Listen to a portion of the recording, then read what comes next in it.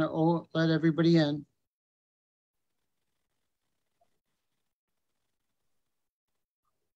Good evening, everybody. I'm Phil Stasek with the Space Coast Progressive Alliance. I'm the past president, and I would like to welcome all of you that are joining us tonight on our Zoom First Thursday event. And we are streaming live on Facebook. And by the way, it is recorded, our Facebook stream, so that at a later time, if you want to, or you have friends that miss it, they can come back to our Facebook feed and watch our recorded live stream. It is a terrific honor tonight to be welcoming another very important group here in Brevard County in the Space Coast, Families for Safe Schools.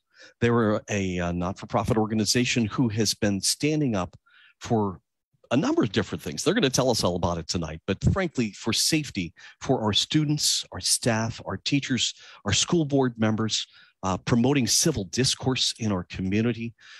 They've been doing a lot of really wonderful things, and we really wanted to give them a platform to talk about their organization, probably to inform you a little bit about what's been going on. I suspect they may be talking a little bit about pending legislation and all that sort of thing. It's going to be a great night tonight. One of the things that we always do at our events is we encourage civil discourse. That is to say, if you're angry and you really want to yell at somebody, this is not the night for you to be here. We want people who can ask intelligent questions, who can, improve the quality of our discussion, have a civil discourse. We believe that that is the key to success for our community. In fact, for the year 2022, the Space Coast Progressive Alliance is going to try to have a number of different events, and we'll be focusing on the idea of civil discourse. So we encourage you to be involved. We encourage you to ask good questions, make great comments, and do it in a civil and open and let's call it friendly way. We can all respect each other, even if we disagree, right? So for this evening, I am a past president, and what I would like to do is to hand the floor over to our current president, Raed Al-Shaibi. So Raed, would you like to take the floor? Thank you, Phil. Yes, and thank you for, of course, doing a marvelous job at hosting these monthly events. So I want to welcome everyone to our monthly events at Space Coast Progressive Alliance. We do have these events on the first Thursday of every month. And we're proud to say that we're starting a year with great programs. We had 11 monthly programs last year. We learned a lot, and we're hoping that we can push this year and produce more education and more engagement with our community. Doing this work requires a lot of work, a lot of volunteer times. And I just want to, just send a quick message to our board and our Action Project Committee. These are great groups of people who volunteered their time to put these programs and produce an opportunity for everybody to share events that are happening, that we can learn and we can coexist and we can grow and we can benefit in energy, in environment, and social discourse. And sometimes we try not to get into politics, but sometimes we have to educate each other and learn. So, but the Action Project Committee, and I just want to say that this year we're going to try to do it on a monthly basis as much as we can, but definitely we'll have a quarterly program. But we thought we were going to start in March, but we did one in January, we're doing one in February, and I just want to my hats to Vicky Impoko. Vicky Impoko, of course, great board member, has been with us, been an ex-president of this organization, and she just said that this is a great group that are going to bring a lot of information to an important subject these days. So I just want to thank Vicky and thank for the group for accepting to be with us today. Of course, we can't survive, we can't continue to do this work unless we have the support of members and people joining us. So I just want to encourage everyone today is, you can visit us at www.scpaflorida.com and you can join us. It's only $25 per person or $35 per family for the year. And I'm sure if Carol with us, is Carol with us? She can jump in and just maybe push for a little bit of those. Maybe we can have more information on our membership. Is she on with us, Carol or Barbara? They're on. If not, they are on, right. okay. If I'll give her a couple of seconds, Carol can just pitch in on joining us. Otherwise, Finally, okay, yeah, I'm unmuted. Yeah, just what you said, Raid. 25 for individuals, 35 for families. You can also mail a check. If you go to this scpaflorida.com website, it has the address, P.O. Box 412, Melbourne, Florida 32902. We'd welcome to have anybody join our group, and please do. Thank you, Carol. Thank you. We appreciate you and all the work that you do. And, there's, as Phil said at the beginning, it's important to, when we listen to these discussions, that we have an action plan at the end of it, and we, share this information and push it. So I'm looking forward to listening to our, group tonight and see what they recommend. And hopefully we can help spread the information correctly to everyone. There's some serious also bills that are working through the Florida state legislators. So we want you to watch SCP Action Alert emails that will be sent in the next week or so. And action is important, as I said. And I think Phil might have also a few more information about some local politicians that are running. We invite everyone, if anybody wants to share any of their information. And tonight, Phil, do we have anybody with us today?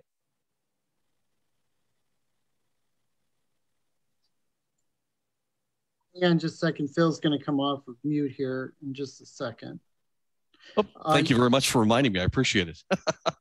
By the way, for those of you that are wondering, that's Daniel McDowell, and he is, of course, a representative in West Melbourne. And what I'm looking for is to see if we've got anybody that's running for office or anybody that we should recognize.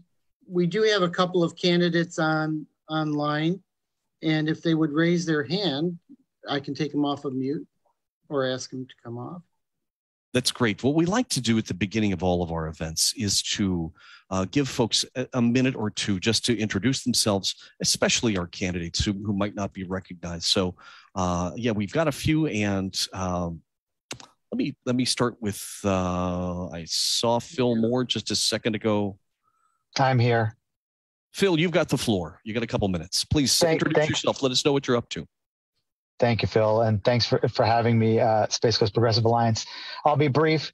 So if everybody on is probably very politically astute and understands that there's a special election being held right now in Palm Bay. The election date is March 8th. And really, there's 4 candidates, and it's going to be a close race because, they're nonpartisan races, but it's going to be close because the votes are going to be split by 4 individuals. And so we're looking at trying to get as many people out to support me so that we can win the special election. And then we have to rerun again in November. So this is a short-term position, 6 months, but we really want to get in there and do the work we can in the 6 months. It'll really help solidify Palm Bay and make sure that we are doing the good work for the city of Palm Bay and for South Brevard. Local elections matter. They matter more now than we probably ever thought, as they've been under attack.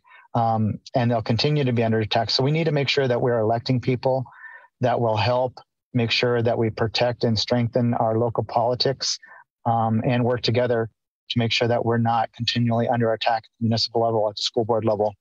And that's the reason why I'm running, and that's why I need your help. So if you can, please come out this weekend. We will have canvassing events the entire weekend at Fredley Park. I welcome you to invite you to join me and join us as we try to make sure that we're knocking as many doors to let as many people know that I need their vote and their support. So I'll leave it at that and would look forward to anybody's help and support. Thank you so much. Thank you very much, Phil. And one of the things that we always like to remind people is that the Space Coast Progressive Alliance, by policy, is nonpartisan. We don't endorse candidates, but we have to say thank you to anybody that's willing to run for office, anybody that's willing to serve us. Yes, sir. I was just going to mention that we had 2 other candidates, Kim and Joanne. I see. In fact, I tell you what, I was just going to select Joanne. Joanne, is your mic live? I think it is. Can you hear me? You have the floor for a minute or two, please. Tell us about yourself. Well, thank you very much. And thank you very much for inviting me. I'm really excited to hear the speakers tonight. So my name is Joanne Terry. I'm a retired satellite engineer from the space industry, and I'm running to be our U.S. congressional representative because I actually think we deserve better representation than what we've been getting. And I think we're better than the loud extremism that's been getting a lot of national attention lately. And I just want to echo what Phil was saying earlier about civility in our politics and really needing to provide that leadership at the top to bring civility back into our politics. I actually believe that we have more in common as a district. If we look at the underlying values and the underlying goals of what we want to achieve in our everyday lives. And my campaign is all about finding those common goals and common values so that we can bridge our divide and start to talk to each other again and come up with real solutions for our problems or for our issues here in the space and the Treasure Coasts. So I'm sure you'll be hearing a lot more from me in the coming months. And you can go to my website, joanneterry.com, to find out more about me. And one of the big themes of my campaign is that I want to get loud to generate group hope to combat all the group hate that really seems to be really loud in our district right now. So thank you very much. Thank you, Joanne. Thank you for being here tonight. Beth Moore, I see that you have your hand up. Are you a candidate? Are you running for office, Beth? No. Okay. So you've got your hand up. You may want to click on that and take that back down. I see we have Kim Huff. Kim, please introduce yourself and tell us about your election or your candidacy. Hi, I'm Kim Huff. I am part of Families for Safe Schools, so I will be speaking about some other things coming up, but I am running for School Board District 5. And I'm doing it because I really want to protect our public schools. I want to protect our public schools from I guess we'll use the word hatred towards just really allowing our children to freely learn, to be who they are. And I want to protect our teachers because without them, we don't have a very strong educational system. And I just want to protect it for my kids and for other people's kids so that we can raise really smart, responsible little humans that will go forth and, live in our community, create businesses. Thank you very much, Kim. That's a great story. We're looking forward to hearing you tonight as part of our panel. I'm sure that the question of your candidacy will come up and we'll talk more about it then. We still have a few more minutes for community announcements. If anybody is on board and you have a community announcement to make regarding another organization or an event, something you'd like the community to know about, we'll give you a minute to take the floor and tell us about what you're up to. If you have a community announcement, please raise your hand and we'll recognize you. You can raise your hand one of two ways. You can actually physically raise it, or we'll be watching for you, or you can use the Zoom capability. Zoom has a little thingy somewhere, depending on whether you're on a laptop or whether you're on a phone or whether you're on an iPad, and you have to look for the little thingy that says reactions. Click on the reactions button and it'll show you how to raise your hand. And if I haven't seen anybody that has a community announcement yet, taking a quick look through, I see somebody who's got their thumb up, and that's Carol Becker. Carol, do you have a comment? So Carol, let me see if I can. I asked her. Got it. Carol, you got the floor for a minute. Okay, thank you. Real quick, I just wanted to make people aware of House Bill 741 and Senate Bill 1024. Those have to do with net metering and Florida Power and Light.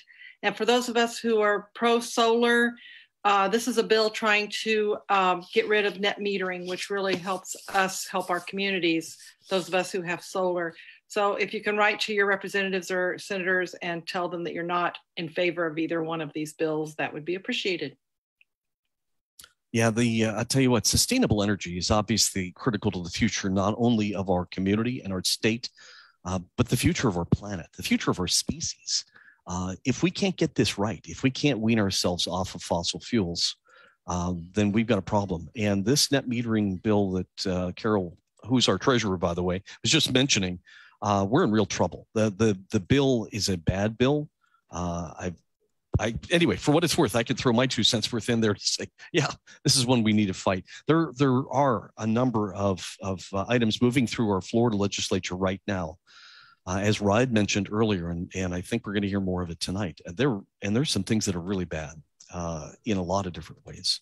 So please pay attention. Please contact your elected representatives, either to support a bill or to oppose it, but don't sit quietly back and think that your voice doesn't have any impact. Because I tell you what, one phone call might not have so much impact, but a dozen calls or 100 calls or 1,000 calls, they will pay attention to it. And so please, we encourage civic engagement. It's very important.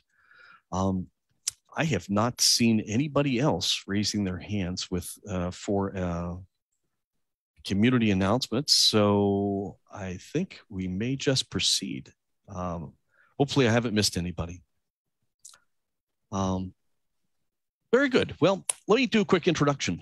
Families for Safe Schools. They are an organization that has been involved, especially recently, to change our community for the better. They formed really during the pandemic because they saw what was happening, especially at our school board meetings, and they recognized, as most of us did, that what the people attacking our school board members was completely unacceptable. And some of the ideas that were being presented were really contrary to the best interests of our community, our children, our teachers. And they wanted to step forward to help fight that, to help fix it, to help work with other people, to stand up against misinformation, disinformation about the vaccines, mask wearing, the pandemic in general.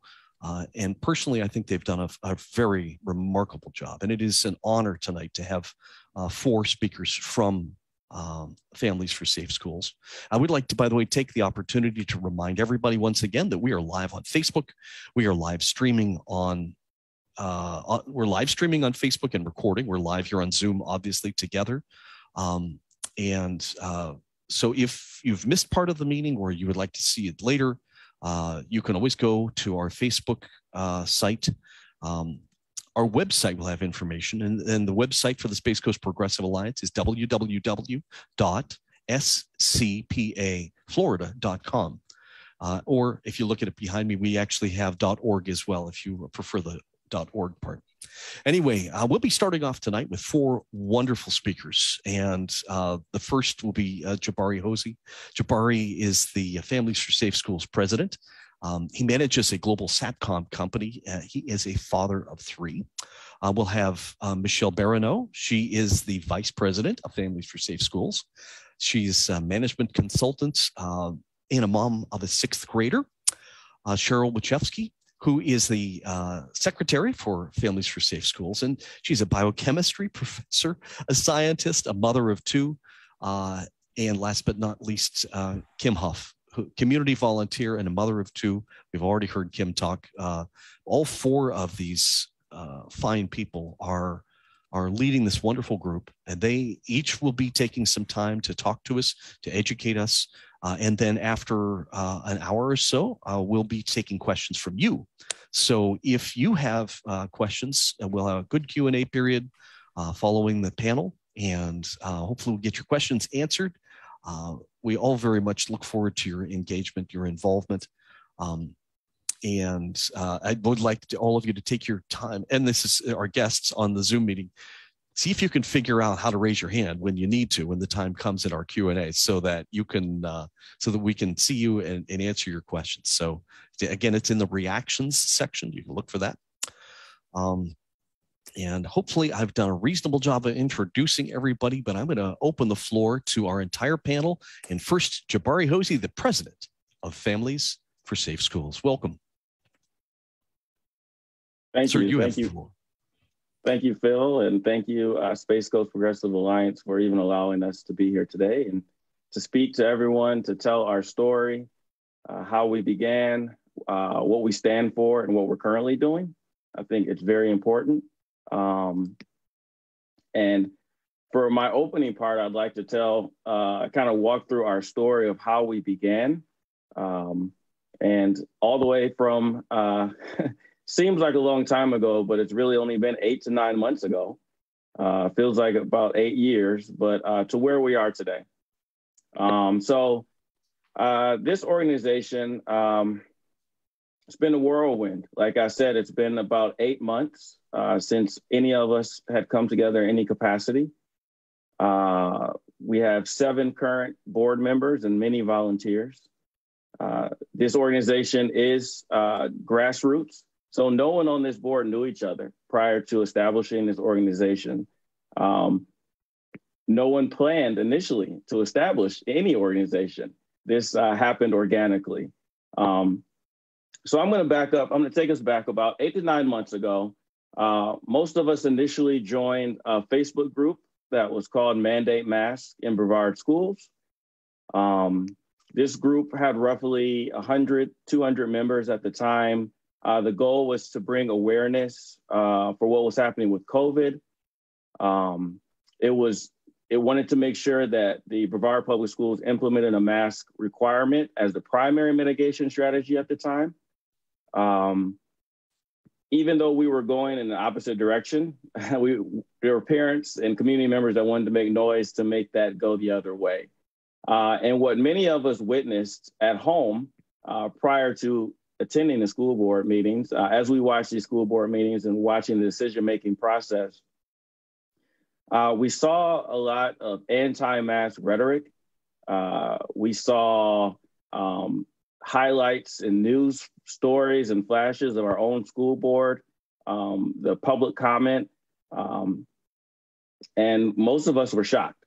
And instead of screaming at the TV or running behind our keyboards and commenting, we made sure that the next time we're going to be at the school board meeting, because the small group that was loud, they made the assertion that they were the majority of parents. They had the majority opinion of us parents. And the shock of what they were saying was kind of carryover to some of the anti-LGBTQ plus sentiment that was shared months prior. The attacks on one of our school board members, Jennifer Jenkins, in the school board room outside. So most of us were just tired of seeing this. So we decided to voice our grievances to the school board. Many of us connected there. We were speaking. We were engaging with folks outside. We were just attending and wanted to be seen and heard so that it was understood that that group did not represent us. So as we were sort of connecting the dots, we were all a part of this Facebook group. We were either moderators or just within the group, just actively posting, commenting. And within this group on Facebook, we planned, we wanted to get a little more organized. There were ideas of petitions. We pushed emails. We wanted to send emails to Brevard Public Schools, to our representatives, to our legislators, anyone that impacted our schools. We wanted to protest outside of the school. We had individuals reaching out to local newspapers, local media, anyone to get attention, basically, so we can expand our voice and our exposure with what was going on in the school board room and what was going on with decision making at the time with COVID. So at this point, we are where there's a loud group that's gaining media attention. We have our own state representatives that are saying things, trolling people, bringing national and negative attention to the county. We have a few school board members whose opinions somehow just completely did a 360. No longer were certain mitigation strategies or certain appreciation of our students or inclusion of our students seem to be polar opposite of the direction that they want to go in. So at this point, us moderators or admin in the group, we had discussions of becoming more organized, basically to the point to becoming a nonprofit. Like I said, we organically came together on issues. None of us sat down initially and said, oh, I like this issue, I don't like this issue. It literally, organically, we came up with nearly the same list of issues that we've either witnessed or we believe we could improve on in our schools. We didn't want to, one of the first things we didn't want to do, something that differentiates us from some of the noisemakers, some of these other groups, is we didn't want to point fingers at the school. We didn't want to bring lawsuits against the school. We wanted to find solutions. And rather than doing that, because we trust the schools with our children, we know that they're going to try and do what's best for their well-being. And at the end of the day, we want our kids in school learning with the school's best ability. But COVID, as we know, pretty much has ravaged our school district. And while our school district is struggling with staff, struggling to in and out, a lot of sickness, all of this is occurring, and still some of it's currently still occurring. We didn't feel like kicking the school while they're down was the answer. So in partnering with the schools, we would find solutions. We would try and block these political or these verbal attacks, have a more common ground, along with making sure that the best leadership should be in place. We don't want leaders that feel like they need to pander to certain groups of folks, not out of the best decisions, not behind science, but just out of potentially getting votes or having support. We wanted to make sure that our schools were an inclusive environment. We wanted to identify the issues in our schools, such as potentially social bias, and find solutions with them. We have our teachers back. We want to make sure that the teachers also have the support they need. We want to identify issues even amongst our staff, even amongst our teachers, potentially with demographics, right? Our representation. We want to make sure our teachers represent our demographics. We want to make sure that when we are discovering the data, we have things like an equity audit. When we know there's a gap with certain students, we want to address those gaps. We want to actually get things done and make all of our schools great schools. So that was our focus. It was not the focus on attacking and not finding solutions. It's finding solutions, working with the school, partnering with other organizations, making sure the right people are in the right places and leadership in doing so. So at that point, this is happening pretty fast. So this is all happening within 2 to 3 months, I want to say. Very tight time window. I mean, we are running back and forth.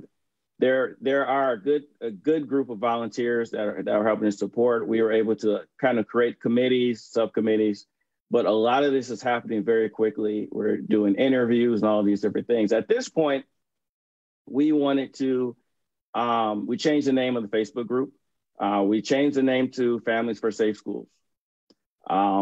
We knew the mask was one thing, but we knew we had to be a little more inclusive. And we also wanted to make sure that we are covering all the schools by protecting them. We don't want, we didn't want that to be the sole focus. So we changed our name at that point in the Facebook group. We began a strategy of outreach, reaching as many like-minded individuals out there. We didn't care about their political persuasion. We didn't care about any of that. We wanted to find as many folks who wanted their children to have the best education possible. In doing so, our membership expanded from roughly 200 folks to just under 2,000. That's in a matter of less than 2 months. That's a lot of people. That's a lot of activity. That's a lot of like-minded folks. So at this point, it's around October of last year, we officially became Families for Safe Schools, a nonprofit. We continue to learn. We continue to partner with various organizations. We're going to get into that a little bit later, who we're partnering with, who we're working with the school district, still pushing for improvements, of course. We're trying to then shield our school from these political attacks on our public educational system. So it's a layered approach. We have a few layers to what we're doing. We're going to describe what those layers, those activities are a little further along with some of our other board members here on this call. But we have a much larger social media footprint at this point. We have a website, we have a core volunteer group, we have all of these partnerships, and we also have members that are seeking elected office, which is great. So that's the story of our inception. That's the story of where we began, grassroots, and where we'd like to go and where we'd like to continue to go. So that's my story. So I'd like to pass it along to our next speaker. Hello, thanks, Jabari, and thank you all. We're very, very grateful to be here to discuss these issues with you folks. So I want to go over our 6 pillars. Jabari said that we very quickly found out that we all shared common ground on what the group should focus on and what should be our core. Michelle, you may want to introduce yourself just for a second. Oh, okay. My name is Michelle Barano. I'm one of the vice presidents for Family for Safe Schools. And as Jabari said, I was a member of the original Facebook group, and I went to my very first board meeting in April of last year. And as I sat there watching insanity all around me, and people, it was like the emperor's new clothes. People were saying science wasn't science and COVID wasn't real, and just speaking, things were coming out of people's mouths. And I felt like I was in some sort of alternate universe where things had different meanings. And there were a few of us from the group, Cheryl in particular. We kept looking at each other like, is this really happening? What is going on here? And it went beyond just the mask issue, just the books, the anti-LGBTQ things, and it just really fired me up to realize that if I sit around and hope someone else will take care of this problem, the people who are showing up at these board meetings screaming are going to be the only voices heard. And we all came together because we care, and we can't let that happen. So that's why I'm here, and that's why I'll continue to fight. We actually moved to Brevard 2 years ago, right before the pandemic. And I picked Brevard because of the strong public schools, and to watch them attempting to be dismantled right when we got here, that was terrifying. So I think we all care about our kids, and we all need to come together to support a strong public education system. And that actually is the first of our 6 pillars, defending public education. Public education is the nursery for our communities. This is where our children learn, and as Kim said, become responsible adults and learn how to think for themselves, become contributing members of our society. Even if you don't have children in public school right now, what's happening in these schools is going to affect your life if you remain in this community. The students of today are going to be tomorrow's doctors and service workers and business owners and bus drivers and everything. And we all have a vested interest in making sure that we have the best possible society by having the best educated citizens. So we support public education. We've got to invest in it.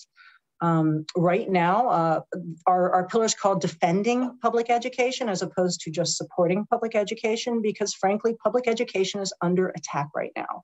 It's under attack in a couple of ways.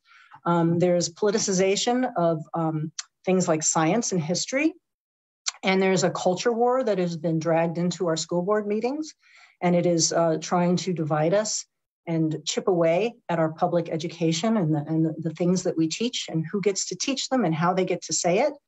And then there's also a financial war with diverting public funds that are supposed to be going towards all of the students in the county. And there were people taking advantage of the COVID situation to get vouchers for private school, and that just sucks resources away from everybody. So there's a 2-front war on defending public education. Another pillar is supporting teachers.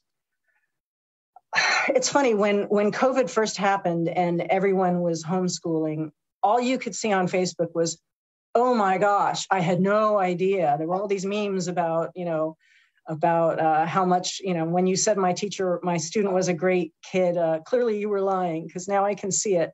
There was all this support for teachers, and I don't know when that went away, but it seemed to go away pretty quickly. These people have an incredibly difficult job, and we're entrusting them to mold our children into those citizens of the future. And they are not being paid well. They're not being paid what they deserve. They're not getting the respect. Most of these people have master's degrees. They've studied this topic because that's what they want to do for a living. They are willing to accept the pay that this job gives because most of them are passionate about what they do. They want to teach. It is a calling, more so than just a profession. And they're being attacked right now. There's legislation that will open the way for parents to sue educators because they said something they disagreed with. There is legislation that is looking to take away some of the input that our experts have in designing the curriculum. They're favoring parents over educators in designing the curriculum, which is sort of like letting a parent fill their child's tooth instead of trusting the dentist to do it. There's never been more attacks on teachers that I've seen in my lifetime. And we believe they should be paid and treated like professionals. And we are seeing the results of this not happening. We're seeing teachers dropping out left and right. Young people who got into the profession are saying that they're not going to stay in it very long. And people are choosing other careers because it's just not worth all of the grief. My daughter's elementary school teacher, when COVID was in one of the surges, the custodian left because he couldn't risk his health and they couldn't find a replacement. So my daughter's teacher, in addition to teaching 24 sixth graders, doing her lesson plans, everything that she has to do, now she's got to sweep her floor. That's not how a strong public school system works or should work. And we've got to be the voice for our teachers. And we've got to show them the appreciation and the respect that they deserve. Another one of our pillars is teaching inclusive and accurate history. History happened, and glossing over it and denying it is not doing anybody any favors. In order to learn, you have to open your mind to new ideas. That's the whole point. And being told how we got to this point in our country, what came before, will help us decide where we go in the future and what comes after. Because I guess all the great truths become cliches. If we don't learn from our history, we are doomed to repeat it. And seeing some of the censorship that's happening, and it's almost like there's a hatred against certain ideas, and people are trying to block them out so that they're not even discussed. Now, we understand that there are things that must be age appropriate. I don't want to teach the Holocaust to a kindergartner. I think that's a really bad idea, and no one is advocating for that. But there are things that should be taught at certain ages. Children who are Black are taught early on about racism because they have to face it every day. And I feel that if Black children are capable of learning about racism and experiencing racism, then certainly children of other races should be able to learn about that as well. And if only the Black children are learning about racism, then how do the other people stop doing it? If you don't teach these things, no one will learn them. It's that simple. So our history is very complex. We've got lots of bright spots in it. We've got a lot of dark spots in it. And it's important that we discuss all of them and learn from them and have a better future. Another pillar is gun safety. I think every parent who hears about gun violence in the school goes through the same. Well, I take it back. Not every parent, because there are people who don't seem to want to keep guns out of schools. We definitely feel that schools should be able to attend school and not worry about the threat of gun violence. These active shooter drills have traumatized lots of kids. And that's another thing. You talk about age-appropriate education. We are teaching our children at inappropriate ages, that they are not safe in school and that the adults in the room can't protect them. We acknowledge the Second Amendment. We understand there's a right to bear arms, but our places of learning are not appropriate places for guns. Only trained school resource officers should be carrying guns on school property. We believe in what everyone calls common sense gun safety laws. We need to strengthen the red flag laws so people who have shown that they are not responsible to carry guns don't get them, because what happens in the communities finds its way into our schools. And we need to close these loopholes that are endangering our community and our schools. We also believe in advocating for the rights of LGBTQ students. People should be able to feel safe and accepted for who they are, especially in a house of learning. We're very concerned about some of the current legislation that's coming out, which we'll get into all of this a little bit later. Telling a student that they can't talk about who they are, or they can't talk about their family, maybe if they come from a same-sex parent family. Are you not allowed to talk about your family in class when everyone else is doing it? And how can a teacher, the Don't Say Gay bill, how can a teacher navigate a landmine-filled discussion like this when they're under threat of being sued or reprimanded for discussing a student's identity? I mean, some of these things, when you break them down into little pieces, they're kind of sound insane. Censorship just doesn't work. We need to make sure that these discussions are age appropriate, but this is reality. This is the world we live in. There are LGBTQ people in our world. Let's just acknowledge this and find out how best we can all have the same rights in this amazing country. And the other pillar that we have is COVID-19 mitigation, which is just a general safety consideration. We believe that rather than listening to a governor or another politician, we should be getting our advice from the American Medical Association, the Centers for Disease Controls, the American Academy of Pediatrics, because these are the experts who have studied infectious diseases and their mitigation. We need to respect these decisions. We need to consider them. And we need to make sure that we are taking appropriate mitigation strategies to keep our children safe, because we all want our children in school. Nobody wants to be, anyone who wants to be e-learning is e-learning already. The rest of us sending our kids to school are doing so, and we want them to be as safe as possible. We understand that no one is 100% safe, but you've got to do the bare minimum when there's a worldwide pandemic, and the experts are saying everyone inside should be masked. We should be masked. We're not doing it because we love masks or we want to suffocate anyone or take anyone's freedom. It's a common sense safety measure that the experts are saying works. So these are the basic pillars that we have, and we'll get into greater detail. A lot of the legislation that's happening right now directly falls under these pillars. A lot of things in the news right now, the Don't Say Gay bill, the book banning, all of these things are real and alive and current and need to be addressed. A lot of this legislation will be voted on this year and could become law. And that's going to be a lot harder to fix. So we've got to get out in front of these things. We've got to start talking about them, having real dialogue, not just standing in a room screaming at people who are just trying to do their jobs. So I will turn this over to, is it Kim, I believe, is next? And obviously we'll be discussing these issues and taking questions. Thanks. Hi, I'm Kim Huff, and I am going to be talking about some of the legislation that was brought up by Michelle. Some things that we're watching, some things that we know we're going to have to navigate in the coming probably next school year.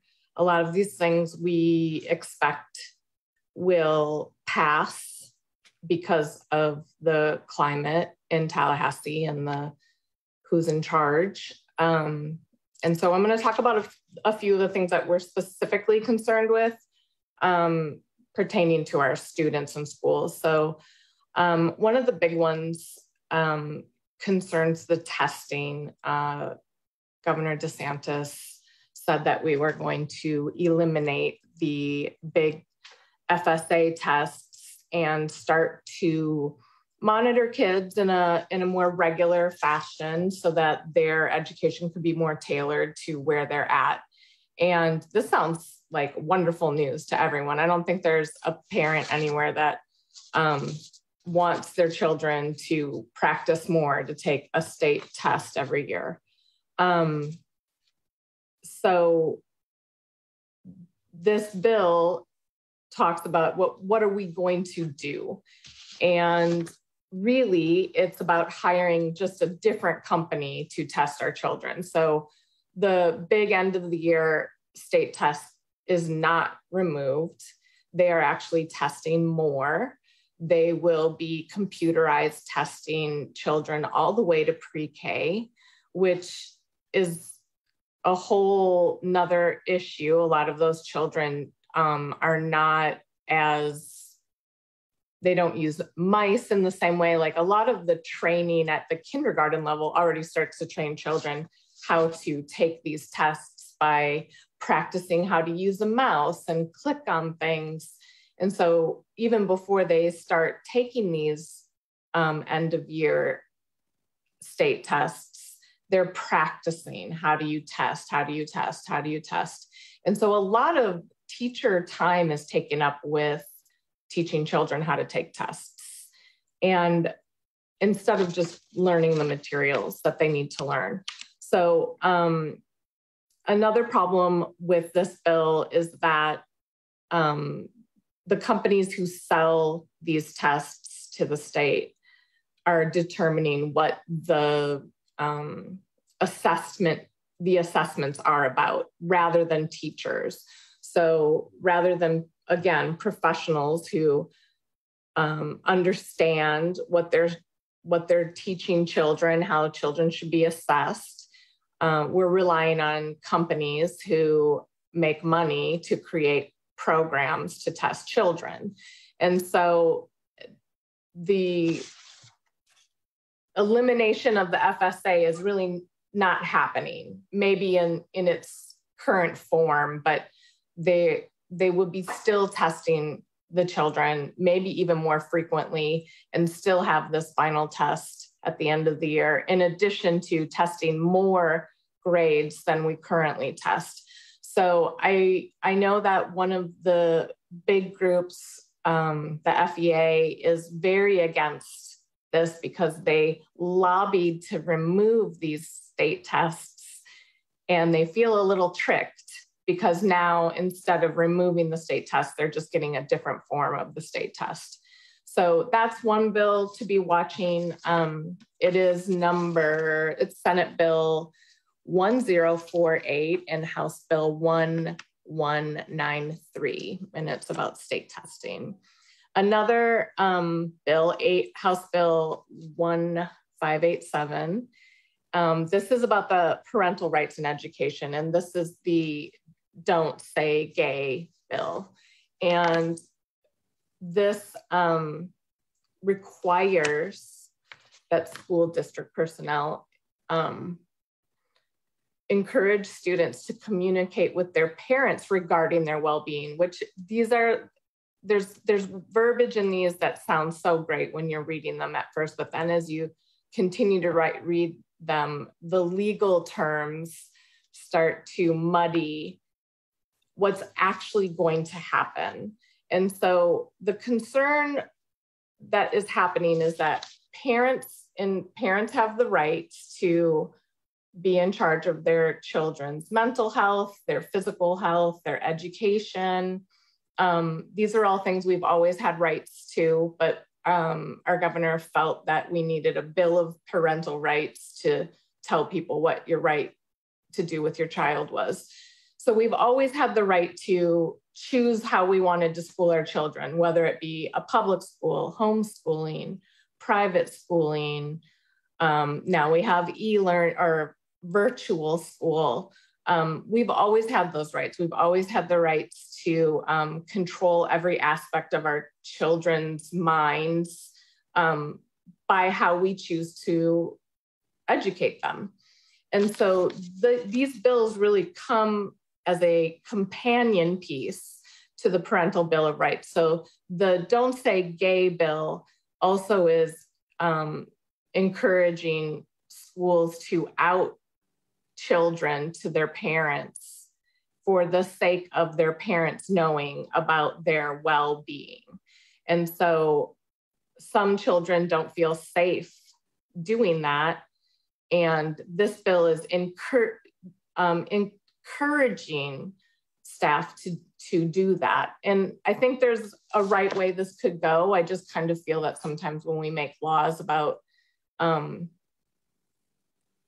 individual human lives, kids who are in a very fearful position of how their parents might react, having a teacher call a parent and try to force their child to tell them about things that are happening that they're afraid to tell their parents is a dangerous thing. They need to have trusted adults in the schools as well as at home, but sometimes children talk to their teachers more than they feel like they can talk to their parents. And as a parent, I hope my kids feel that way about a trusted adult in a school.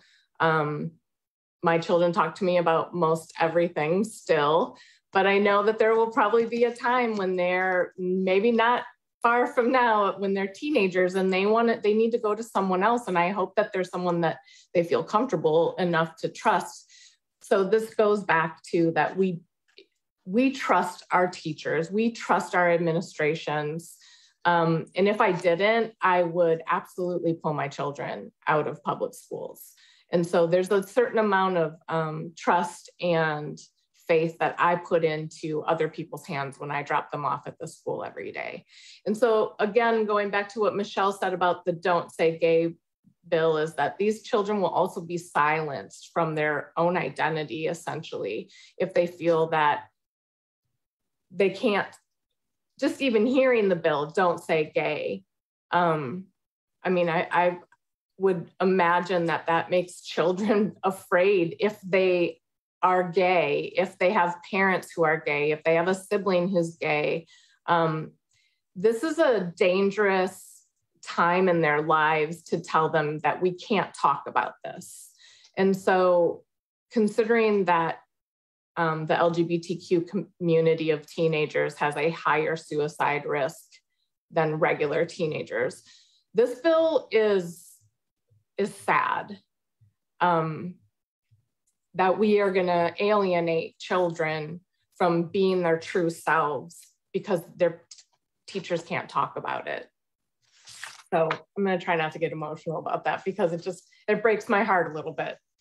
And it does allow the parents to sue the schools. Our government is giving parents permission to sue schools for things they don't agree with, rather than trying to find solutions to problems by talking to administrations or administrators, by talking to teachers, by trying to find solutions if you really, really don't agree with someone in the way that they're doing something, to try and find a solution to that problem rather than villainizing our schools and our teachers. So that is House Bill 1557. Another Senate bill is called 148, is called the Individual Freedom Bill. And some of these aren't technically named, but they say named to be determined. But this is also the Stop Woke bill. So this is just another bill where the government is telling our teachers in our schools how they're going to discuss issues on race and sex in the classrooms. And to some degree, the age appropriateness of how they want things to be taught is very vague. It's very loose. We talk about like whether you're teaching something consciously or unconsciously, you have bias. The verbiage in these have a lot of room for interpretation, which I think is problematic. considering that it would be a law. It would be hard to interpret, but also, again, we're giving parents the right to sue schools over issues that we should be allowed to discuss in a classroom. And I'm not saying that we're trying to convince children about what they are or who they are, but we should be able to talk freely and openly about their issues when they bring them up. Now, some of these bills do have parts that allow for discussion, for teachers to answer questions, but I feel, again, this is a very like slippery slope. Like, when did a child, how does a teacher prove a child asked a question that they're answering and they say is something that a parent doesn't interpret properly? So these are just the racial and sexual discrimination that is happening through these bills is dangerous for our kids. And so while I believe, and I think we all believe in on the board, that these things will probably likely pass, and we're going to have to somehow figure out how to navigate this for our students and our teachers.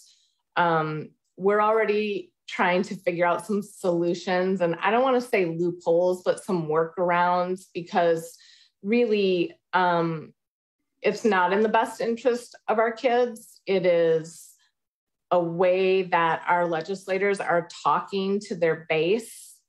There are certain things that people are protected by federal civil rights, and your race and your sex happen to be part of those rights that you're protected under. And these things will be litigated. The problem is that these laws will pass, and then lawsuits will come about, and then we wait for those lawsuits to reverse the rules. Well, meanwhile, our children are going to have to exist. Our teachers are going to have to exist in these environments where they do not feel that they really have the freedom to speak openly about real things, about things that are part of our reality and our world and our history.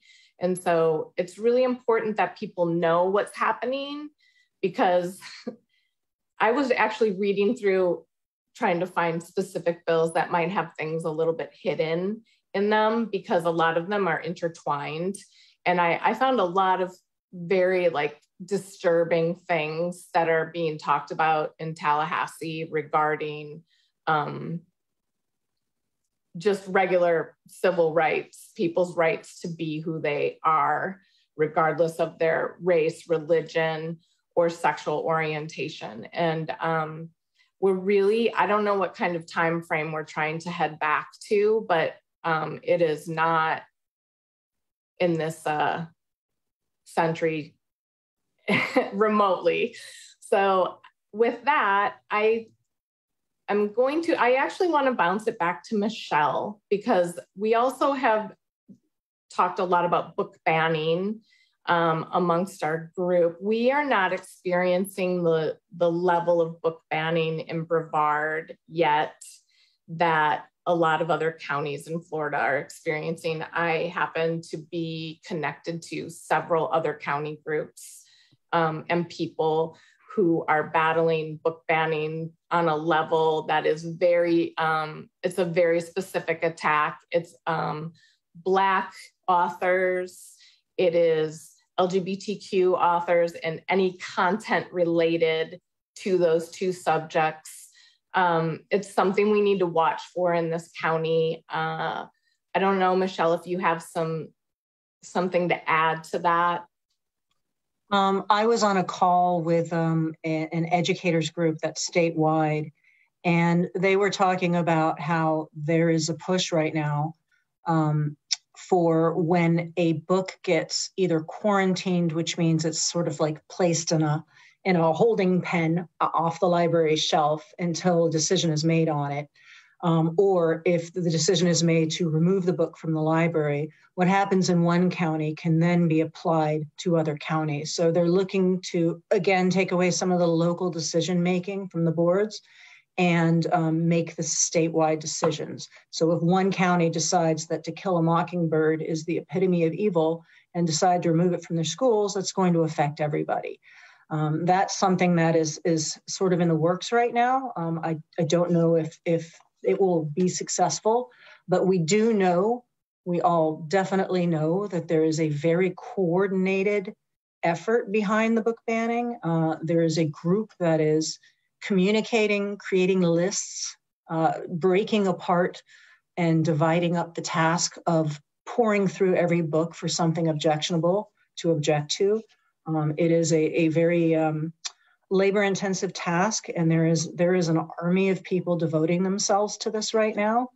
And when you see stuff on the news that's happening in other states, this is going to come here. The specific books are coming from a centralized list.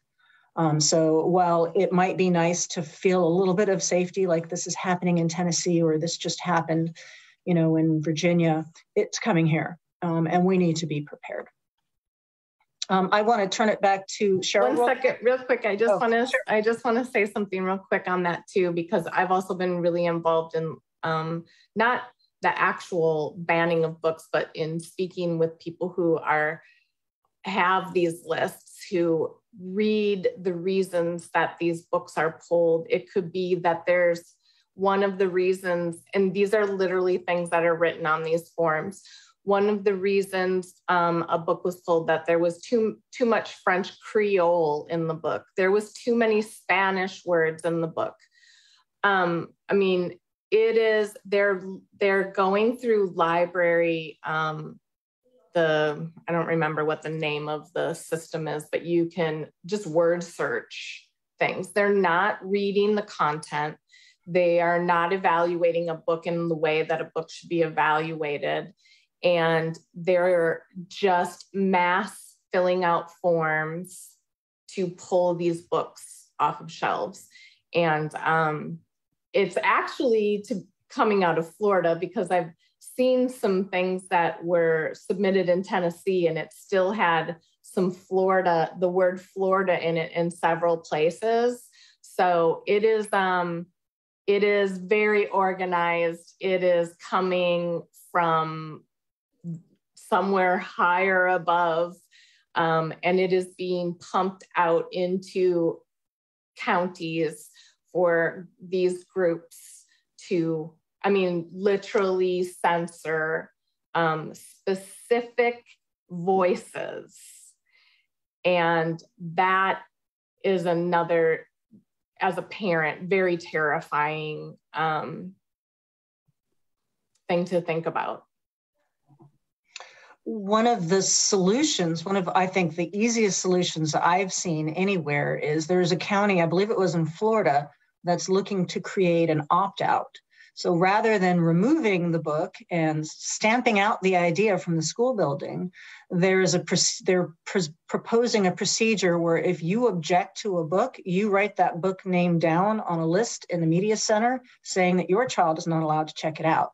And that seems like the best solution that I've seen, because if you don't want your child to, I don't know your child the way you do. If your child is not at an age level where they can handle stuff that their peers can handle or that we all deem as age appropriate, I'm in no way going to force that information on your child before they're ready for it.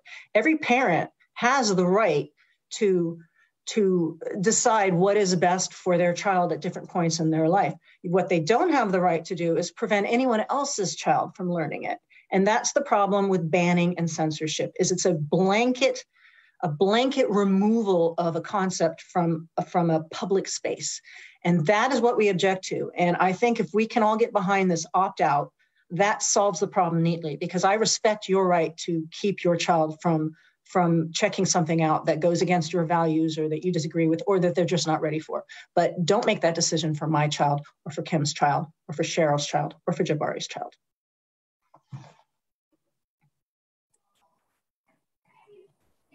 Cheryl, I'm sure we're going to be talking a lot more about the book banning. Cheryl, do you want to go ahead and do your introduction speech? Sure. First, I'll start off with, I know you all are jealous because these are the amazing people that I get to hang out with every day. And just to circle back on what Jabari said, I mean, that first meeting a long time ago, when I met Michelle, I knew we were going to be friends because, as everyone said before me, all of these things coalesced. And the one thing that I've learned from this group, and also being here tonight with the Space Coast Progressive Alliance, and thank you again for having us, it's really an honor to be here, is that I learned that there are so many people who have these tenets, who have these beliefs. But I really believe that, especially in the past few years, they've really been afraid to come out.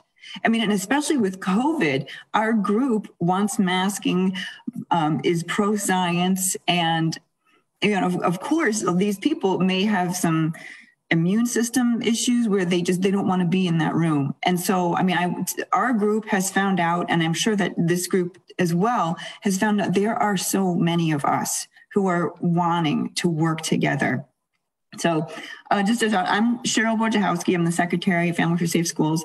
I have to confess, I'm no longer a biochemistry professor. I was. Now I'm a Chief Science Officer, and I work for State Department, United States Agency for International Development. And that's another thing, is the people who are on the board and the volunteers, I mean, they have jobs and they have lives and children and families and so many things. But everyone that I've worked with on Families for Safe Schools just works tirelessly to they contribute their talents. We've got people, softwares, designers, Tamsin the photographer, and so many people, Deb with media, who do such a great job every day. So, I mean, you got to hear from the other people from Families for Safe Schools here tonight. I wanted to kind of wrap it up to talk a little bit more about who we are as people, what we want to do in the community, and essentially have a shift away from the negativity that's been happening in our community around the nation, but also we've seen it really in our face in the community at the school board, and work toward a collaboration. So as Jabari was talking about in the beginning, we really want to partner with schools, school boards, and teachers for the sake of our students. And I think right now we're at a critical time. I mean, it could go either way. And I think it's much more important to come together than to point out our differences. And we really need to help each other out during this time. And as been mentioned before, some of our community needs more help than others, just by the deficits of COVID and by the deficits that existed long before COVID. It's the time to lift people up and to try to understand each other, not to reinforce divisions in our community. And one of the focuses of our group is we really want to reach out and be a solution with that. So within our group, we've had extensive discussions. We've met with the school board, and we had a few ideas that I'd like to present here about how to work with the school community. So first is, I think this is a low-hanging fruit, is we're working on setting up school repair beautification projects. I mean, outside, painting, cleaning, gardening, etc., anything that's needed. We have, like Jabari was saying, 2,000 people in the group with a lot of talent. And especially like I was talking about before, the sensitivities of COVID, it may be much easier to get people to come and meet outside where it's a little bit safer. And here we would also be looking to partner with maybe local businesses, with some of the big home improvement stores to work with us. Again, the name of the game is coming together as a community. Another big idea is that some kids just need mentors. And personally, I was a mentor for 11 years, and it was one of the most rewarding things I've ever done. She now has a family of her own, and she's the dean at a private school. And kids need someone, sometimes in addition to their family, to check up on them and to show them maybe a different career, a different way of life, and to provide that variety. Now, this is not easy to do, because if a kid expects you to show up, you better be there. And you better be in for the long haul. And as we all, as parents and aunts and uncles, grandparents know, that isn't actually that long. Kids grow up really fast. So the commitment to a child would have to be for a few years, but it has to be 100%. You have to be all in. The other thing is reaching out to the community. I know that there are so many amazing entrepreneurs, and look at the companies that we have on the Space Coast and working with them on internships. So kids can see, they can have some on-the-job experience and know what it's like in a certain career. So it helps guide them in their path. And I think this would also be a great way to really partner with the community. So as we set this in motion, this is what we're doing as a group, but I wanted you to know also about the individual steps people are taking. As you know, Kim is running for the school board. We have several volunteers. Both Kim and I are in the process of trying to become substitute teachers. I'm doing the coursework right now. So we really want to focus on reliability, responsibility, respect, and community. We don't want to pander to the politics, since they may not go our way all the time. And as all of my colleagues have mentioned, we do want to fight for certain legislation. We do want to support certain people, especially Kim, but it may not happen all the time. And some things that may pass, like some of the bills that Kim was talking about, they could do some damage, especially to some of the populations. But we saw this with the lack of a mask requirement. This did a lot of damage to a lot of people. So Families for Safe Schools really want to encourage what Michelle discussed in the pillars, but we also want to be there to pick up the pieces when things don't go well. So we really want to define by our actions the respect we show one another, our community, all across Brevard. So when you stand next to someone, work with them, it's really hard to call them other. So we really want to be together. So we want to, like I said, do a community. And while the individual is important, so is the community. And we love and honor the freedom that we have in this country. I've worked abroad for several years. And every time I landed back in the United States, I realized how important it is to have the freedom that we do. But freedom without responsibility is anarchy. And freedom, without conscience is cruelty.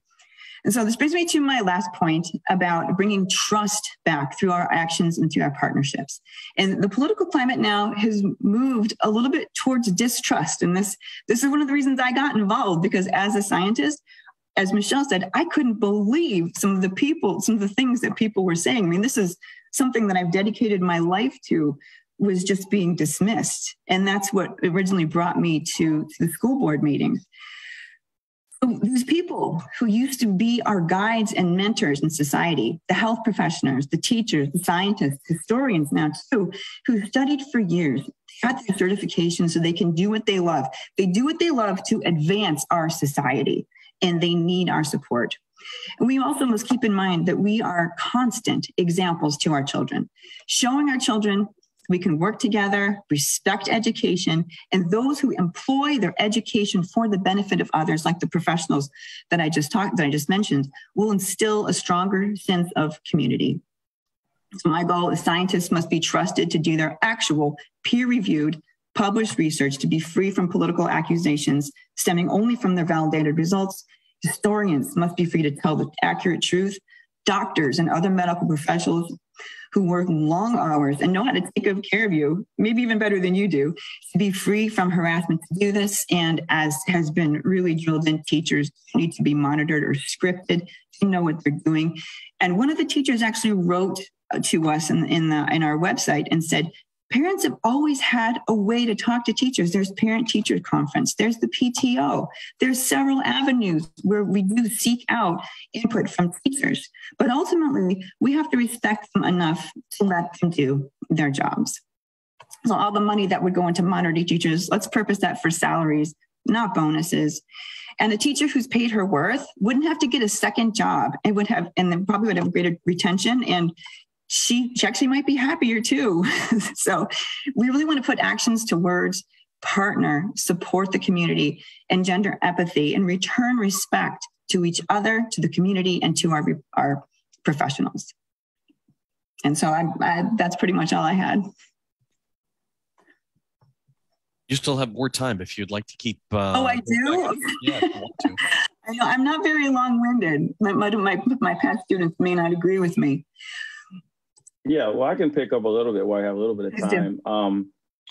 So we, as you see, brilliant folks in our group, and we are current, right? So we do know what's going on. We do keep up with things that are moving either inside of our state, nationally, everywhere. We try and keep up with as much of these opportunities that may be coming our way. And one that is really big, one that we are identifying is something that has really been in the media very hard, to the point where bills across multiple states have been made, and that is the critical race theory, which has never been taught in public schools, K through 12 public schools. And if you try to, I don't know what child would understand the constructs of race and and the role it plays in that sort of structure at a law school level class. But something that has come out of this is something like the Stop Woke bill that Kim was mentioning. All of a sudden, diversity, inclusion, equality, race have been just dirty words. We no longer want these things in our schools, what we're hearing from the other side. We are fortunate enough that we have a diversity director, Dr. McKinnon, who was brought in by Dr. Mullins, our superintendent, prior to this attack. So something that we're trying to be is preemptive. We want our educational gaps. We want our staff and teacher opportunities to be met. And I believe our public school knows this, and that's why they brought Dr. McKinnon in.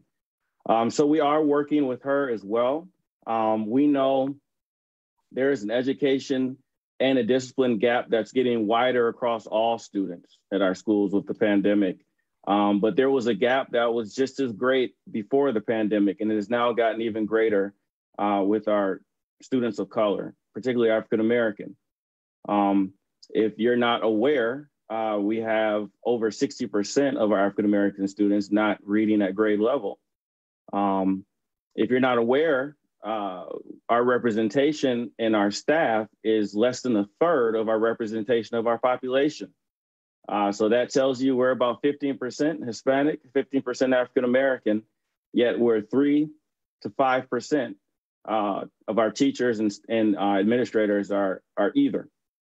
So we're struggling in certain areas, but we have opportunities to work there. And what we're trying to do is we're trying to analyze, we're trying to understand with the data provided from the school, how we can fix this.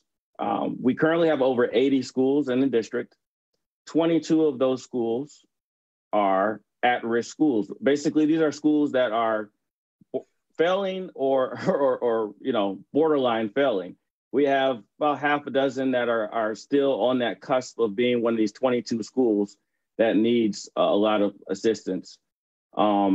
Whether it's reinforcement with tutoring, volunteers, beautification, there are many opportunities at these schools. But a part of that is getting to the crux of this issue.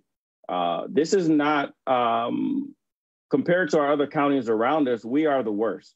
So we know it's a problem statewide, but why is it a Brevard problem, as opposed to an Orange County problem or Indian River County problem or Volusia County problem? We have a much larger problem that has been around for quite some time in this county. So, and what we're trying to do, one of our initiatives is to help Dr. McKinnon and our administration have a third party come in, what is called an equity audit, come in and take a look at what's going on from the administrative level all the way down to our students and what's going on in home, what's going on in the community, and take a look and try and come up with solutions to start bridging this gap. There's no reason why we should have 22 of our schools. This is mind blowing. We have 22 schools that are failing. It's unacceptable. So we are working preliminary. We've come up with ideas with volunteering. We have, if everyone's not aware, we have the MORE curriculum that is also brought in. That's a part of something the diversity director has brought in as well, partnering with the schools. But we also have many opportunities there, trying to figure out how we can help that gap and the gap of all students, but primarily the students that are disproportionately performing worse. Oh, and on that same front, it's also disciplinary, right? We have if you're an African-American male, you're 3 to 5 times more likely to get a referral, be suspended, or be reprimanded in some way by our school district. So our numbers are all off the charts. So we're trying to work with that as well. I just wanted to point that out while we had some time. That's one of our initiatives. So that being said, that's all I have. Dr. McKinnon also she doesn't have any staff at all. And her job and her role is critical. And I would really like us to fill in where we can and to help her in her initiatives, because I'm really glad that she was brought on board. And I think she needs a lot of support. Well, I'll tell you what, I think it's probably about time for us to start thinking about opening the floor. Before we do that, I would like to remind everybody that you are on the Space Coast Progressive Alliance First Thursday event, Families for Safe Schools. We are so proud and happy to have these 4 fantastic panelists with us. And in just a few minutes, we're going to open the floor and start taking questions from you.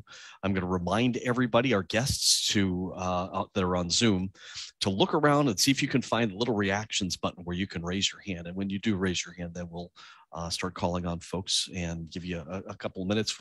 We're trying to spread this around as much as we can. We're going to limit you probably to 3 minutes to ask a question, not make a statement or a grandstand or whatever. And we ask you that you ask a question that is in a civil manner. Civil discourse is what we're all about here. And we really do appreciate the fact that you're all here, and hopefully you will participate. Some of these questions or some of these issues are really, really important for the future, not just for today, but for the rest of our lives, because it's the children that will shape our future, will shape our community. And if we let our kids down, we're letting ourselves down, and we're doing a real disservice to our society. So having folks like Families for Safe Schools being willing to step up and do the hard work and take the risks and have people yell at them at a board meeting or whatever.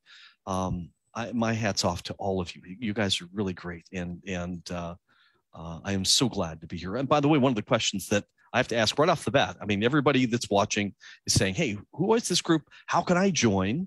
Can I contribute? Is there, can one of you, Jabari, can you tell me where would I go if I wanted to make a contribution or if I wanted to join your organization? Well, I'll start with the joining. Right now, you can go on Families for Safe Schools is on Facebook. You can also go to Families for Safe Schools, familiesforsafeschools.com. We have a volunteer setup section in there as well. You can learn more about us. We are currently in process of setting up our bank account as well. So I would say hold on to those donations for now, and we'll be updating that on our social media feeds as well as our website as soon as we are able to do that, which should be soon. Excellent. And hopefully you'll be able to get some good response from tonight. And we ask everybody that's watching, spread the word. As we always say during our events, if you watch our event and you maybe participate, but if you don't tell anybody else about what you've seen, I think we've lost, we've failed. Our goal is to spread the word. When we have wonderful groups or interesting speakers, we ask all of you, please spread the word, either via social media, through your friends, around the water cooler at work. Tell people about what you're seeing. One of the next things I'm going to be asking our panelists about is I'm going to, hopefully you've got some thoughts for action items, ideas that our guests, people that are viewing this, can actually do something. Who can they call? What can they do? What should they do? We've already talked about legislation that's pending at the state level. But obviously, there are things that have to be done here at the local level within our own school board.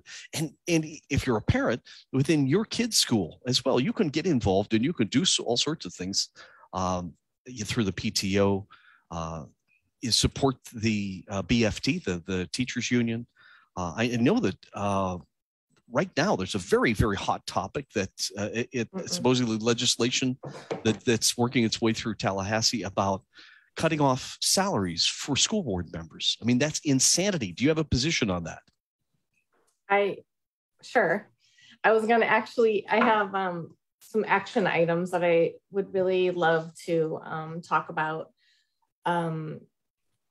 So we, as a group, have met with this district about pushing forward a mentoring and a volunteer program to help our kids like in the immediate future that especially need the extra help to be at grade level.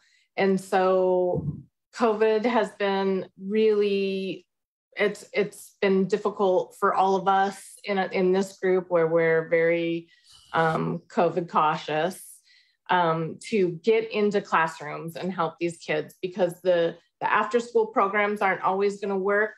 The after school tutoring ideas like that's not always, is actually typically not possible to reach the kids that we need to reach. So I want to encourage people, if you have an hour a month to get your volunteer status at the district, you basically fill out some paperwork. They do a background check. I believe it's still free right now. They fingerprint you.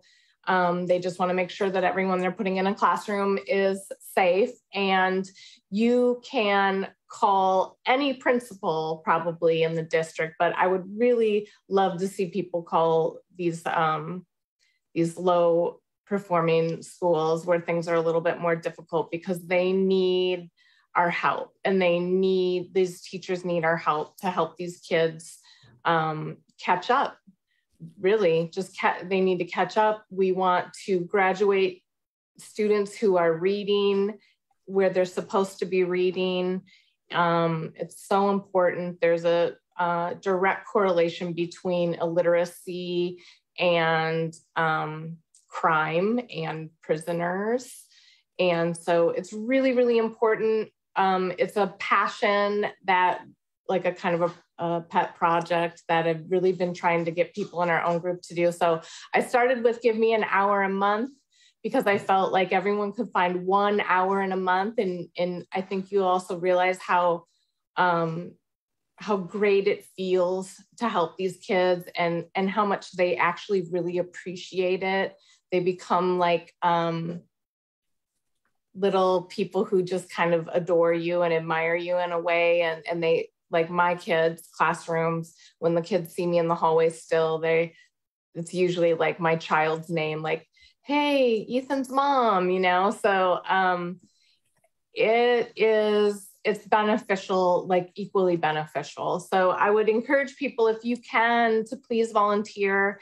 And there are mentoring programs. I know in the high schools, we're working to try to figure out how to find a district-wide, a little bit of consistency across middle schools and high schools with the mentoring programs. But I know that the schools would take any and all volunteer help that you're willing to give.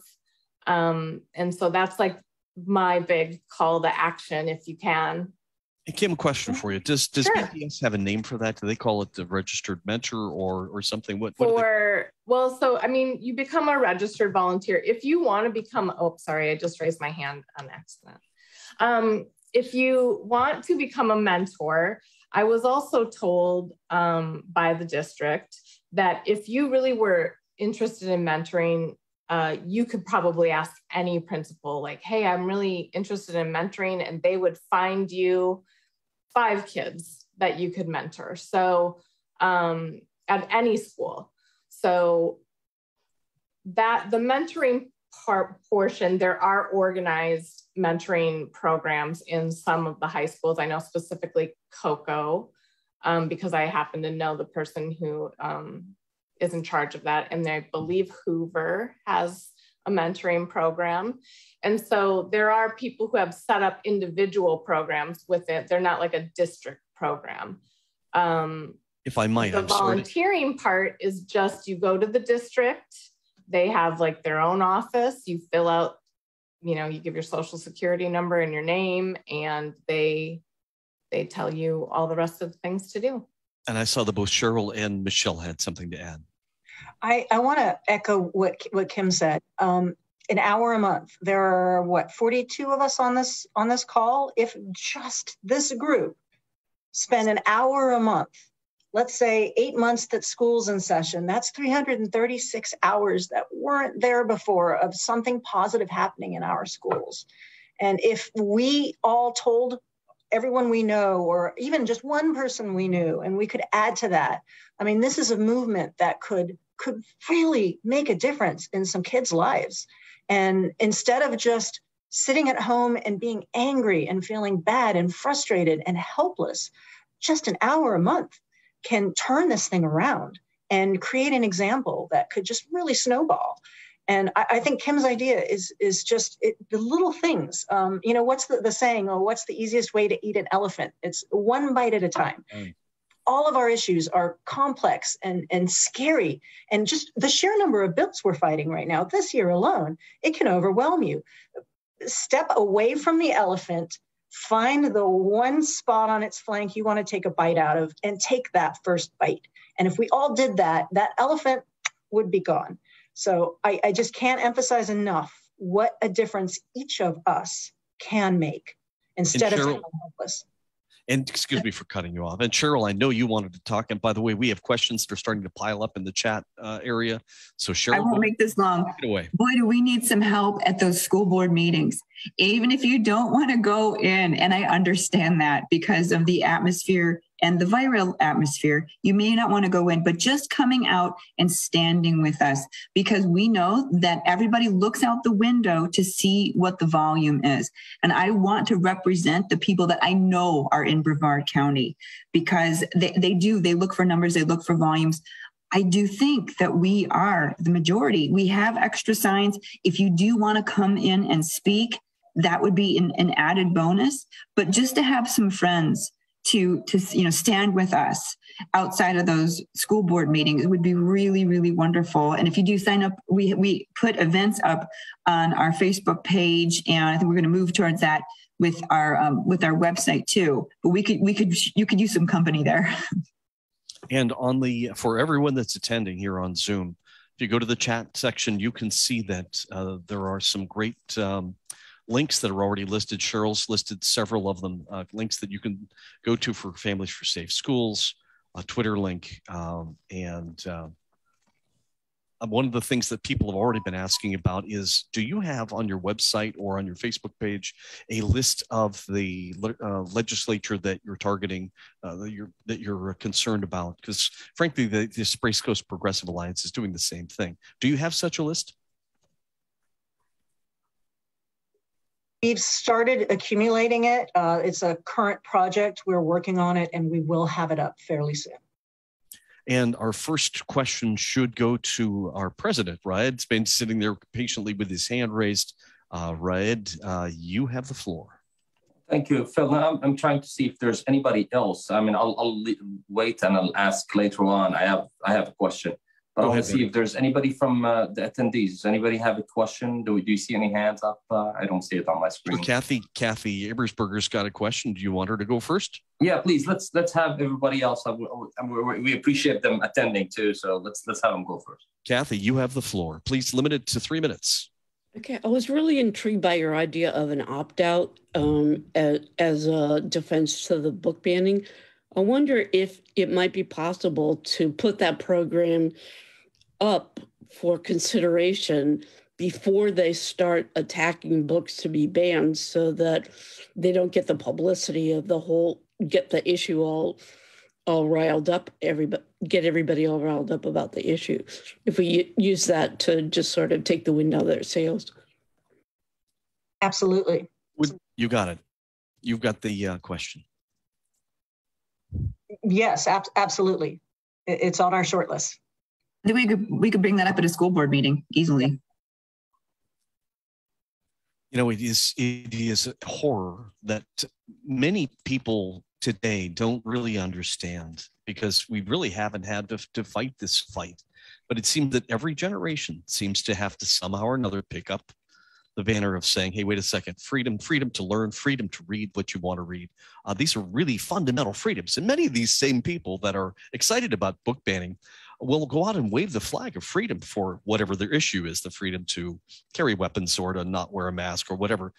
But for some reason, they love to go back to this issue of banning books, and it takes us back, 70 years to when things were ugly, and before that still. So thank you again for fighting that one. I see we have Karen Houston's got her hand raised.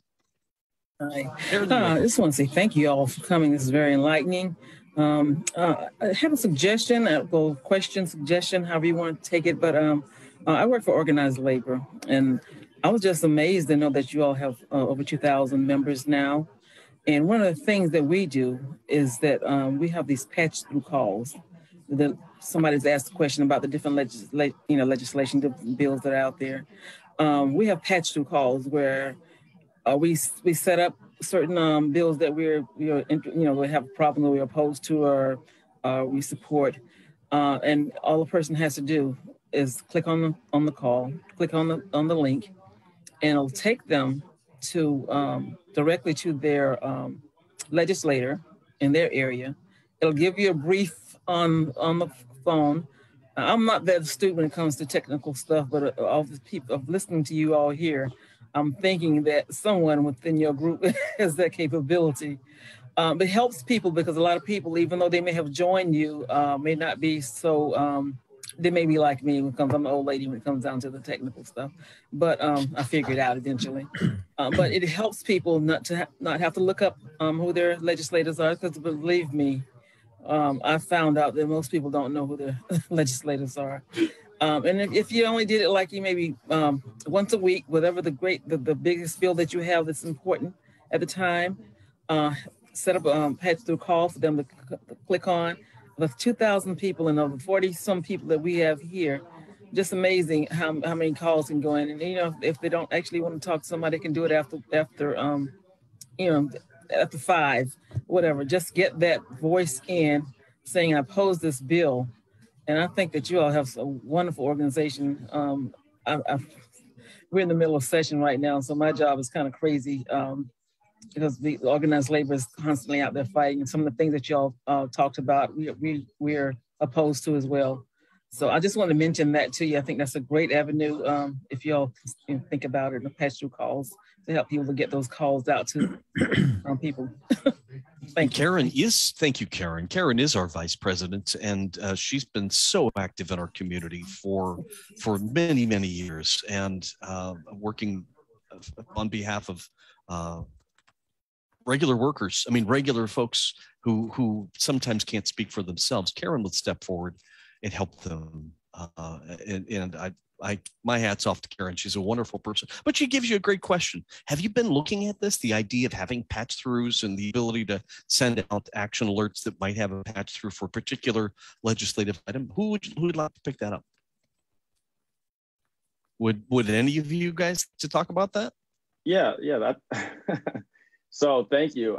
That's a great idea, of course. So any ideas that we haven't fully implemented yet, we're jotting down any additional things, but we literally had a conversation about this yesterday. So your timing couldn't have been any better. So yeah, we're looking into a bunch of avenues to get as much information out to the public and to those that may not be so politically astute or fully aware of what's going on. So yes, we are. And in addition, I was just going to say, while I had Jabari, I noticed that Jabari, you posted in the chat a PDF that says priorityschools.pdf. What is that? Yes, so those are the schools I was mentioning that are on Brevard Public Schools priority list. They are not performing very well, so they're called the priority schools. So they're all listed there below, along with the principals and secretaries, if you want to volunteer specifically at those schools. Excellent. And I'm sorry to interrupt. Please excuse me.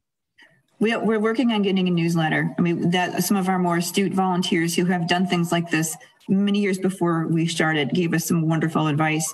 And so we're working on something like membership levels, newsletters. It hasn't been completely sussed out, but yes, we do want to have some updated information go out there. And Kim, you had something to add as well. I was going to add that in addition to some of our outreach that we've done to other groups in in the state. There is a group out of Sarasota that the lady who started it is a software developer, and she is graciously doing a lot of work for all groups in Florida that are battling these similar things. And so she's coming up with some amazing ideas too. So I was just thinking this is like a great thing to ask her to create for us so that we could just drop it into our pages. And, you know, we can battle these things like faster because she would be able to generate whatever we wanted really software wise. And so that was just something I had thought of while we were talking about it. Excellent. Our next question will be from Scott Tilley. Hey, good evening, everyone. My question has to do with volunteering. I apologize. I had to join the meeting a bit late because I was in a simultaneous meeting with another group. Too much Zooming going on. In particular, the question is actually to Jabari. You were talking about, you know, these underperforming schools and the need for volunteers. I'm wondering if you can speak to what form would this volunteerism take place? Like, given my skill set, for example, what could I offer that these different schools might be in need of? Right, that's a good question. So I can't speak for every single school. Right now, the way BPS is, they need volunteers for everything, from cafeteria to you name it, right? But there are particular programs. So one thing that we don't have, unfortunately, in Brevard Public Schools is a tutoring program or mentoring program that's the same across all schools. Right now, it's kind of patchwork. Each school sort of has their own sort of system that may be changing in the future. So that's why I wanted to post the actual PDF, because the principal and or secretary will be able to give you an exact place, but tutoring is one aspect, reading, working with comprehension during school hours, you know, in the morning. All of these things are things that they would like to have. So hopefully, does that answer your question? Go ahead. Okay, I was going to add something that I did as a mom when I would go into the classroom every week. That requires, it doesn't require me to be a teacher, but it's really helpful with the reading aspect is I would work with the kids who were maybe a little bit behind or needed extra help. And I would just sit with them and we would read and I would ask them comprehension questions, or the teacher would hand me a packet of things that they wanted me to work on with. Like I would have 5 kids that I would see every week for whatever, 10 minutes at a time.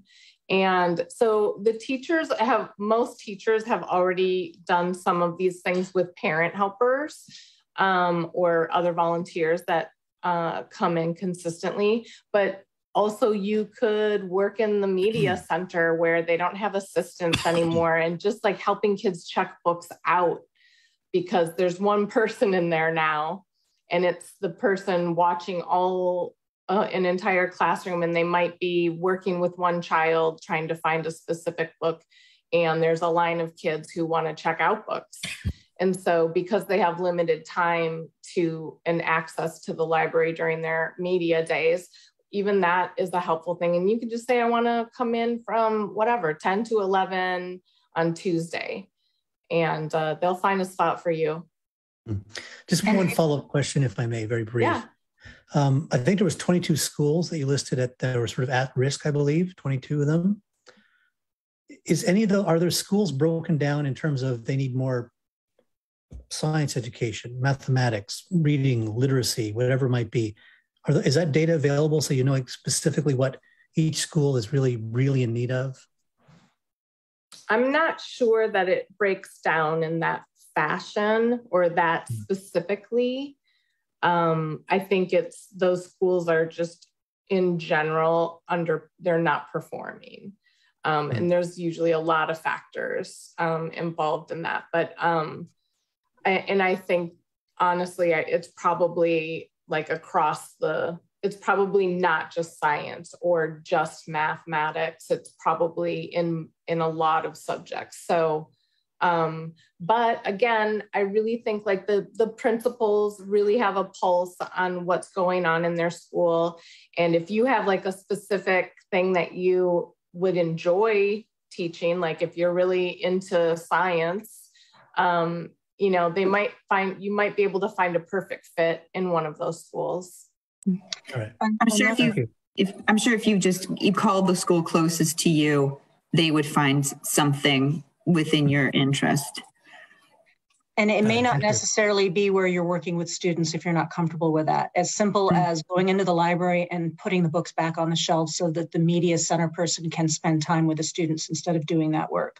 I went in and made signs for the science fair so the teacher didn't have to stay late one day and do it. We have another woman who's sewing new tablecloths for the science fair tables so that we don't have to purchase them. But even then, you're a face, you're a friendly face, and you're something familiar that the kids see, and that they see that there's more leadership, there's more adults, there's more people in charge who are here taking care of us. Or maybe I'm a retired professor, so students are not a problem. maybe you're a management professional or you're good at organization. You can contact the principal and see if you can maybe organize the other volunteers who are doing this. There's unlimited opportunities. All right, thank you. I know that in our chat, the question has come up actually again, and that is: so do you have an official position on the fact that they're trying to eliminate school board salaries? I'll go if no one else wants to. I think you can tell what a society values by how it pays, right? I think a lot of positions around the country don't pay, and that may be appropriate for them. If you're in a district that has 4 schools and you're spending 2 hours a week working on this, fine, get volunteers to do that. That's appropriate. We are not in that district. We have, as Jabari said, 80 schools. These are at least 40 hour a week jobs, and they need to be compensated. Plus, you get into the issue where if you're not paying, then right off the bat, you've eliminated a sizable percent of the population who cannot do this work because they must be making a salary somewhere. So a lot of teachers, former teachers, people with experience in education will now be cut out of this job. And you're going to end up with people who either can afford to not have a salary or just want to volunteer and maybe aren't quite as qualified as someone you could have gotten if you were paying a salary. It's a terrible idea and it won't work well for Brevard. Do we know what if that actually is a proposed bill and what the bill number is? I'm sorry, Phil. I just want to make sure that you're seeing DP might have some questions from Facebook. I do indeed. We're gonna go to DP momentarily. Do we know what the bill number is on this thing? If we don't, well, I'll tell you what, we're going to watch that. Everybody should pay attention to that. DP Williman, he is watching our Facebook feed, and he may have a question himself. DP, what do you have for us? I actually have a few questions. They've been stacking up here, so give me a second to scroll through. The first one I have, I'm going to pin to the broadcast, is from Katie Delaney. This is a question for Kim. Discipline is the #1 reason for teachers resigning. What will you do to ensure our teachers have support? I agree. Discipline is a problem, especially this year after having children out of schools for consistently for a couple of years. I think that there's a really great policy on discipline from the district level. I've seen it. I've discussed it with, I forget her name. Jabari, do you remember?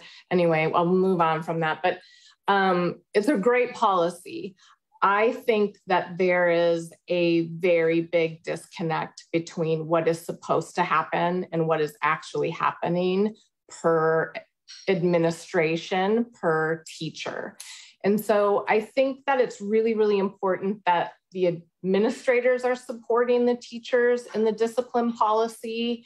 And so I think that's really something that needs to be looked at district-wide in order to be sure that administrators are following those policies, that they are filling out the paperwork that needs to be filled out, that they are following up. And because once it gets, those papers are filled out and put through to the district, I've seen the way that that process goes after that. And I'm sorry, my cat is going to try and make an appearance. I'm blocking him.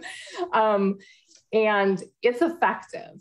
But I think that there is, I believe there's a disconnect between what the policy is and what is actually happening in the schools. And so I would say that the first thing that the school board needs to do, or the district needs to do, not maybe necessarily the school board, is to be sure that those policies are in effect in the schools, that the principals understand what those policies are, which I believe they do, but that they're also following through on those policies.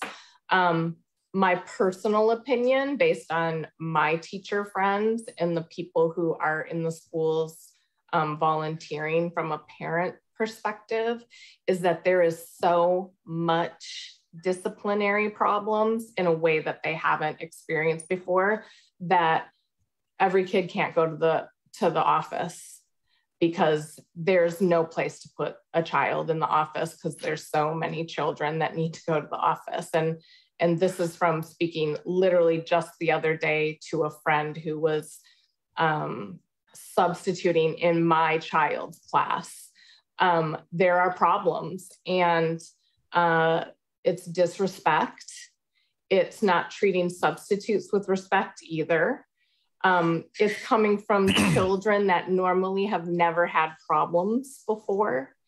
And so I also believe that as a community, this is another thing, like we as parents in a community need to come in and support our teachers and our administrators by being sure that, I mean, I feel like most parents who are this involved where we're at right now, and Katie, I know that you are an involved parent, we need to also instill those things in our children. And, you know, maybe I know that like my daughter is in a place where she'll say that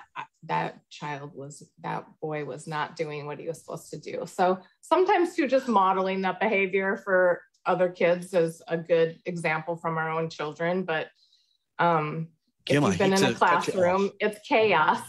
Kim, I hate to cut you off, but we're now racing against the clock. I know we've got several more questions, and hopefully we'll get... Yes, I'm going to pass a couple more from Facebook. Please. Here. I have Fallon Gresham. This is for you, Kim. How do you plan to keep school board meetings a welcoming space for everyone, regardless of their background or beliefs? I mean, I feel that there's only so much that our school district or that our school board members can and are capable of doing to keep that environment where it's welcoming to everyone. The last 2 years have been just insane. Like most of the people from our group do not feel safe indoors with a room full of people not masked and not vaccinated. A lot of the people in our group have serious health issues that they cannot be exposed to COVID. And so I think, I mean, short of not allowing people into the boardroom, I really don't know how you can make it more welcoming. There are officers in the room. I have never felt like I was going to be in danger physically at a school board meeting. I feel like they can be they feel oppressive in terms of the energy. But I think our school board is doing a good job within the limitations that they have within the rules of COVID. Beyond COVID, I think it just is a matter of keeping like some sort of like order in the boardroom, and that's really up to the people who are in charge of running the meeting. Back to you. Thank you. I've got one here from Sarah Mursky. This might be a tough one, but it's addressed to all of you. How does Families for Safe Schools plan on engaging the scientists who disagree with the Families for Safe Schools scientific consensus especially those who have published peer-reviewed scientific studies on contamination? Cheryl. Well, I mean, we have to go. So let's go to climate change. Something like 97% of all peer-reviewed scientific studies agree that climate change is due to human activity. There are 3% of publications that are ambiguous or they say something contrary to that. And I would encourage people to look at the majority. So when Michelle was mentioning the CDC, the AMA, American Academy of Pediatrics, these are people who have come together. There are thousands of people, hundreds of hours for each of them studying what they do. And I would encourage the dissenting scientists and the community to look at the overriding consensus of all these minds that have come together to put these formulations together. And I realize some of them are not perfect. This is a really crazy virus, and we are learning more about it every single day. It has an extremely high mutation rate. People are testing masks. The way people wear masks is different. So it's very difficult to have one standard of a prescription. But the generalities we all agree on. That I'm a big fan of Dr. Fauci, but we have him, we have the entire CDC, the AMA, and huge conglomerations of professionals who all are saying the same thing. And I would encourage, like I said, both the dissenters and the community to look at the consensus opinion, because peer-reviewed science, that has been around since the 1600s. It's not perfect, but it's the best that we have. And I'm going to encourage people to just to go with that. And I mean, and to keep up with it, because it does change every day. And it is going to take a little bit of trust and a little bit of faith in our professionals, because we learn more each day. We're down to the last few minutes. And I have just one more. Okay. This comment is from Kendra Schumer. What is Families for Safe Schools' position on BPS choice schools? Can you answer in 30 seconds, guys? So there's no position on that, whether you could do in 30 seconds? In 30 seconds, Our position is that there's nothing wrong with choice schools. I mean, I believe that's our position. We are not against choice schools. If we could, all we would love to have every school be a choice school. Excellent. And I'm going to go right up to Ryan Al-Shaibi. You have the question. You've been waiting this whole time. Go ahead. No, I'm just trying to also listen to everybody. I want to make sure everybody gets the chance outside. I'm trying to move the questions quickly and answers, but we're enjoying every answers, and I appreciate all of you. I'll end it with this. Space Coast Progressive, of course, they look for action locally. And the big elephant in the room is the district, I feel, because a lot of things come from the school board and from the district itself in Brevard County. And Cheryl, you said something about shifting away from negativity. And the other side, or the people who have a different opinion, probably look at us as we're negative too, or not me, these positions, we agree or disagree. So we need to, and I like your answer about the consensus. Everybody needs to look at what everybody's thinking about.